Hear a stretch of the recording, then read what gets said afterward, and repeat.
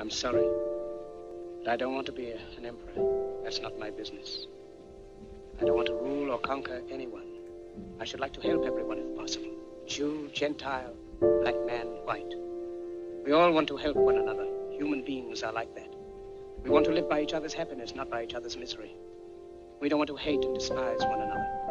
In this world, there's room for everyone, and the good earth is rich and can provide for everyone. The way of life can be free and beautiful, but we have lost the way. Greed has poisoned men's souls, has barricaded the world with hate, has goose-stepped us into misery and bloodshed. We have developed speed, but we have shut ourselves in. Machinery that gives abundance has left us in want. Our knowledge has made us cynical, our cleverness hard and unkind. We think too much and feel too little. More than machinery, we need humanity. More than cleverness, we need kindness and gentleness.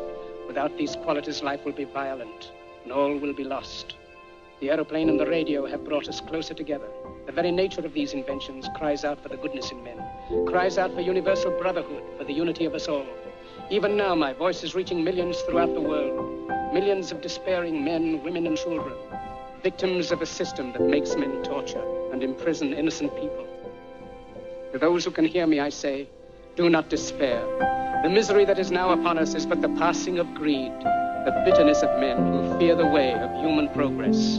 The hate of men will pass, and dictators die, and the power they took from the people will return to the people. And so long as men die, liberty will never perish.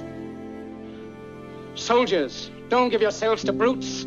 Men who despise you, enslave you, who regiment your lives, tell you what to do, what to think, and what to feel, who drill you, diet you, treat you like cattle, use you as cannon fodder. Don't give yourselves to these unnatural men, machine men with machine minds and machine hearts.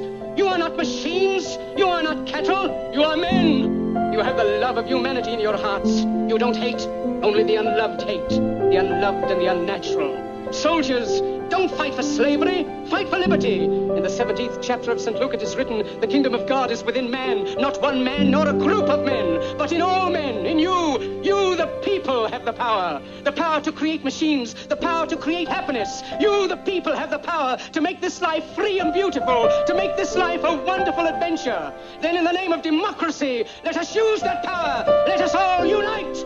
Let us fight for a new world.